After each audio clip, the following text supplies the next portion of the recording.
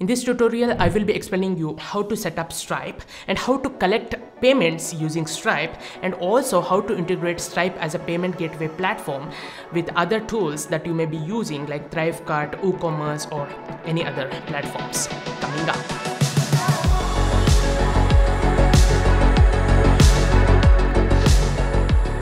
Hey guys, this is Akshay, and in this channel we discuss about various SaaS applications, review them, and also publish high quality tutorials. If you are interested, make sure to subscribe. Stripe is the most popular payment gateway solutions out there. With Stripe, you can collect payments from your customers, sell your products, and whatnot. Along with that, you can also integrate Stripe with other SaaS platforms that you may be using. Like I make use of ThriveCart and WooCommerce with cart flows and integrate these two platforms with Stripe to collect the online payments for my course. When it comes to pricing, Stripe's pricing is pretty straightforward than that of PayPal. So it charges you 2.9% for every successful card charge along with 30 cents. And this is plain and straightforward. To begin with Stripe, first you need to head over to the register page. Here you need to enter your email, full name, the country of residence, the password, and just create an account. And afterwards you will be sent a confirmation email. You just need to confirm your email address and just sign in to Stripe dashboard. For this tutorial sake, I'm making use of my test account because if I use a live account, it contains a lot of credentials and also private customer information. So first, once you set up your account, you just need to head over to settings and go to business details. Here, you just need to enter in all these details, say business structure. Suppose if you have registered business address in United States, just need to select the country as United States and enter in the address and also the state and the zip code and the type of business, individual, company or non-profit organization. And next one, business representative. Here you just need to enter in your email address, date of birth and the home address, right? And also your social security number, right? So, and you have business details. So whatever industry that your business is working in, like software, and the business website. And you have fulfillment details. So you will be shipping or fulfilling the goods or services to the customers, typically within 1 day of them completing a payment. And support details. Here, this is the statement descriptor. Right? How many times there will be some suspense entries in your bank statement and you will be scratching your head and Googling repeatedly to figure out where the charge has come from, right? So in that case, if you don't want your customers to face a similar situation, you can have a statement descriptor, and whenever your customers are billed by you, their bank statement will mention this term bloggingx.com so that they can easily figure out that they made payment to bloggingx, a business, right? So, and customer support phone number and also support address. And here comes the bank details. This is the bank to which you will be receiving the payments that your customers will be making, right? So here I can just programmatically connect with my bank account. Say I have an account in Chase Bank. Well, I will be logging into my bank account and I will be completing the authentication process. If you're not seeing your bank supported here, you can enter in your bank details manually by entering the routing number, account number, and confirming the account number. Routing number will be provided by your bank. So the next one would be two-step authentication. So as Stripe is a payment gateway, the security is very important. You can enable SMS-based OTP verification, or else you can use an authenticator app like Google Authenticator or any other authenticator apps that you're using. When you turn on two-step authentication, it will again provide you a recovery code that you will use to regain access back to your account in case if you lose your mobile phone or your SIM. And also tax calculation. Here, automate sales tax calculation. So the product category is software as a service. Say I'm selling some SaaS application and just I can continue. And once all is done, it will be reviewing all the details that I have filled. Unfortunately, I have not completed this entire business setup mechanism. And once this is done, you need to submit for verification. And within 2 to 3 days, your account will get verified. And bank accounts, alternatively, you can head over to bank account section. And here you can add a bank account as well. And also payout schedule. right? Payout schedule automatically every day. So if a person makes a payment today morning, and I will receive that payment to my bank account within today, or else monthly, right, on the first, right, or else manual, so that you need to log into Stripe and request payout, right? You can select any of this. So generally you will be setting this as automatically every day. Go back to settings, and here you have tax details. Here you can select the type of your business, sole proprietor or whatever, and here you just need to enter in your full name as per the documents, and also tax identification number. So let me go back, and here under branding I need to select the branding elements, right? So blogging X, say if I want to select this icon as some paper flight, I can select this, and also the logo, and also brand color, accent color. Yeah, it's quite matching, but anyhow I can just tweak these settings. And also you can see checkout payment links will be displayed like this with the branding colors, and customer portal will be like this, hosted invoices will be like this, and invoice PDF will be like this. So let me save the changes. Once the changes are saved, I can head over to emails. So email customers about successful payments, refunds, well, good user experience strategies here, and also debit emails, and email domain would be stripe.com, or else I can add in my own domain and set up CNAME records so that the emails will be sent from my domain versus Stripe. Let me go back to settings, and here if I want my team members to access my Stripe account with limited privileges or permissions, so unless you want your team member to have administrator access, you may need to provide like view only or analyst roles for your team members if they are doing accounting. So here first you need to select the payment methods that you want your customers to use when checking out for your product. For example, I have enabled cards, all the cards supported globally, and also Apple Pay, Google Pay, Alipay, WeChat Pay for Chinese people. So I can preview this. So this is how the checkout would look like. So this is a classic checkout page that supports all the important cards here. And let me go back, and here under billing I can go to subscriptions and emails. Now customer email, send an email 7 days before the free trial ends. So that is actually a good practice. And also business information cancellation policy link and statement descriptor. Suppose if you have a SaaS product that is offering 7-day free trial, right? And after the 7 days, their credit card on file will automatically get charged.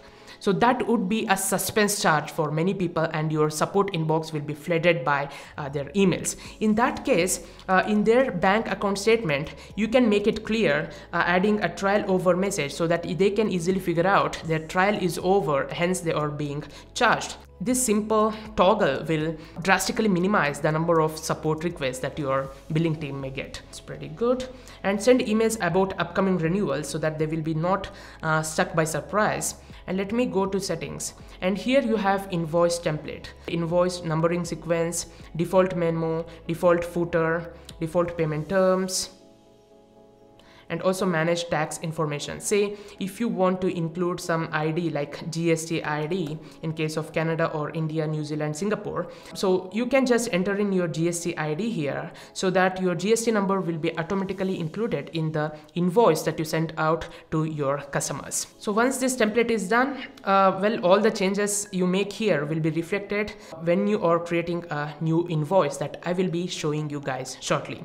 And let me head back to settings, and here you have quote template. Suppose if you're sending an estimate or a quote for your prospects, then you can make use of this template. And customer portal, this will be the portal that users will be visiting in case if they want to make any changes to their address, their name, or their payment methods. So here in the payment portal for the customers, I have enabled invoice history so that they can look at the history of their payments and the billing information. They can change their email address, billing address, shipping address, their tax ID if they want, and the payment methods that they can change, and also allow customers to cancel subscriptions so that they don't end up again and again emailing us for cancellation, right? And pause subscriptions and much more. So I can save this, right? And also I can preview how the end customer will be viewing this. You can see I have enabled a lot of options here. They can add a new payment method. They can cancel their plan that I recently added. Now let me explain you on how you can select payments on Stripe. So first things first, under payments, right? So by default, when your account is fresh, the payments will be empty. So in case if you're making use of ThriveCart, WooCommerce or Kajabi or Teachable, then like programmatically all the payments will be handled by Teachable and the payments will be displayed here if the customer checks out via Stripe. But you can create manual payments as well for the customers who are already existent in your system. So you can create a new payment, and here suppose I can enter this as say $1,000, and here I can select a customer. So I have one John Doe dummy customer in my database. I can add a description like test payment, and statement descriptor is bloggingx.com that I've specified under settings, and I can manually enter the card information if I have the card of this customer, or else if that customer already has their card on file with my Stripe account, I can use a customer's on-file payment method. But as of now, as this is a dummy account, this customer John Doe doesn't have any saved payment methods. And email your customer a hosted invoice with Stripe billing. So I can create a new invoice and automatically send that invoice to this customer. So, or else I can manually enter the information and submit payment. But in most of the cases, you will not be capturing the payment manually, right? So you will be sending your customers a link or an invoice wherein they can complete the payment, and Stripe will automatically capture that payment as succeeded, refunded, uncaptured, or failed, right? Now, when you are sending an invoice or a payment link to your customer, first you need to create a product. So I have already created a product called BloggingX Automation System, right? Suppose if you want to add a new product, you can just go in here, add in the product name, the product description, the image, and also the pricing model. So you have standard pricing, package pricing, graduated pricing, volume pricing. So graduated pricing really helps a lot for scarcity marketing, like the pricing will increase after a certain quantity, stuff like that. And you have volume pricing, especially for physical products, or you have package pricing. So most of the times you may be going with standard pricing, and here you can just enter in the price and select if it is recurring or one time, and if it's recurring, whether it be monthly, every 3 months, yearly, or stuff like that. So let me select this as one time, and there are other additional options like price description. So I can add in more pricing options here if I want. So well, let me delete this for now and let me save. Now I have this product set up. Well, here I go. Now if I want to send a link to my prospect for him to complete the checkout process, I can just create a payment link for this product and send them a payment link. Or else I can just head over to payments, go to payment links and create new. And here I need to just select this product that I recently created. And also I can allow or disallow promotional codes, collect customers' addresses, require customers to provide a phone number and stuff like that, right? So I will be explaining about promotional codes shortly, right?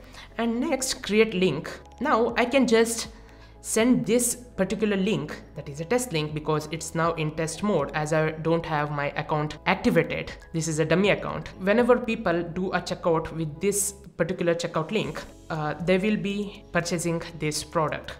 And the product fulfillment need to be handled by a custom API integration. If you are making use of Zapier or Integromat, that is now Make, then you have various triggers and also various actions. So you can set something like, if a person completes a payment of a specific product, assign them to a particular membership level in Podia or stuff like that. But in most of the cases, if you're making use of popular SaaS applications like Podia, Teachable, they already support Stripe as a payment gateway solution, so you will not be making use of payment links solution. That I will be explaining.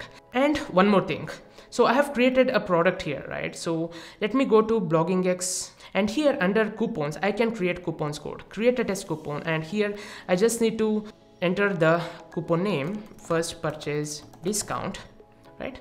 So I can set a percentage discount or a fixed amount discount and duration forever. And also I can select the toggle apply to specific products, say BloggingX Pro, so that I can just mention in Blogging X Pro first purchase discount. And also redemption limits, limit the date range when customers can redeem this coupon. If you want to enable like Black Friday discount and all, you can just have this expiry date. And also codes, so if you want to offer the coupon codes like Black Friday special or stuff like that, then you can make use of this option as well. And you have shipping rates and also tax rates that you can add. You can add multiple tax rates for various regions. Now about the customer. So I have created one customer here, right? So I can add in a new customer manually, which I won't suggest you, because you need to have a checkout form integrated with Stripe so that customer data will be automatically picked up by Stripe. So you have various fields that you can fill here for the customers. Now, what if you are a freelancer who needs to send invoices manually to your client for every purchase? So you can add a new product, like, say graphic design at $50. So save the product, and now under payments, go to invoices, and here create an invoice. And here, suppose John Doe is your customer, so you can just select him or her and just find the item, that is graphic design. And suppose he has ordered a 5 graphic design for his blog, then you can enter in the price, say $250, and save this. And here you can add in the price as 50 and the quantity as 5, right? And save this. So 5 graphic design work for his blog, right? And here you can alter these settings, and you can see the preview of this invoice is already here, and also this is the PDF, and I can review this invoice once and also send this invoice to John Doe. So it will be sending the invoice to the email address that John Doe has in file. And now once he makes this payment, well, that payment will be automatically recorded under payments here as payment done. Unless you are a freelancer offering services for each individual client and you need to manually send them the invoices, most of the times if you're like a course creator or a digital product seller, you will be integrating Stripe with your product. So in case if you have a SaaS application, you need to be a developer to integrate Stripe with your product through its API. Whereas if you are making use of any shopping cart softwares like ThriveCart comes with Stripe integration. You just need to head over to integrations, just log into your Stripe account and grant ThriveCart to access your Stripe account. And it's all easy and you'll be good to go. And on the other hand, if you're making use of WooCommerce on WordPress, you just need to enable Stripe, go to manage, and in here under Stripe settings, you just need to edit the account keys and enter in the test and live keys that you get from your API keys page on Stripe. And you just need to copy over the publishable and also the secret key to your WooCommerce settings page on WordPress. And now once this is done, your authentication will be done. And as an additional step, you need to enter in the WooCommerce endpoint in your Stripe account so that the Stripe events will be successfully captured by your WooCommerce site. Once this payment integration is done with ThriveCart, WooCommerce, or whatever software that you're using, whenever people make any payment, the payments will be automatically captured by Stripe, as you can see, but invoices will not be created, because in my case, the invoices will be handled by ThriveCart or WooCommerce that I'm making use. So you just don't need to deal with manually sending out the invoices, payment links, if you have a shopping cart platform integrated with Stripe programmatically set in place. And as I told you earlier, it's hard to see any popular, LMS software or shopping cart softwares, WooCommerce, e-commerce softwares not supporting Stripe natively. If you encounter any software that's not supporting Stripe, but anyhow, you can make use of Stripe as a front-end payment capture solution and then make use of Zapier or Integromat to do the automations, like the trigger when the payment is done, do something like, say, assign a particular course in any custom LMS. Hope you liked this video. If you have any doubts, let me know in the comment section below. And if you have liked this, just like, don't forget to subscribe, and I'm out.